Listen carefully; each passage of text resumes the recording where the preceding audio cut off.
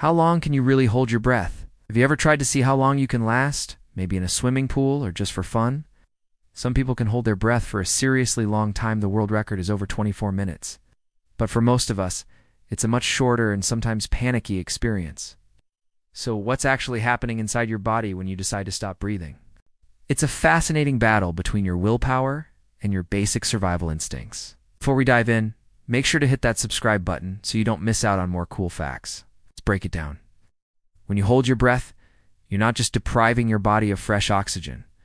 The real drama starts with carbon dioxide, or CO2. As your cells continue to work, they produce CO2 as a waste product, which is normally expelled when you exhale. But if you're not exhaling, that CO2 starts to build up in your bloodstream. This is where your brain steps in.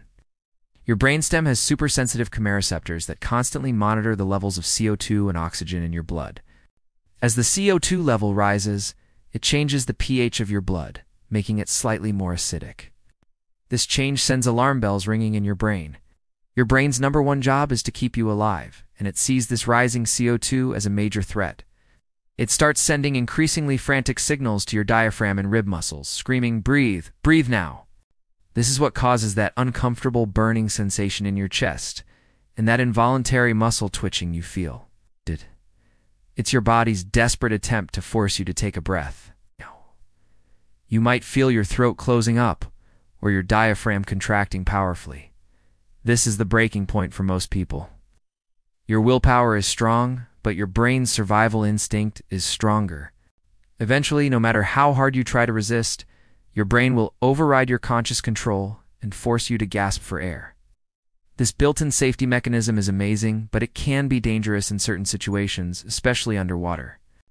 If you push yourself too far while swimming and faint from a lack of oxygen, a condition known as shallow water blackout, your brain will still trigger that involuntary gasp for air. But instead of air, you'll inhale water. This is why it's incredibly important to never practice holding your breath alone in the water.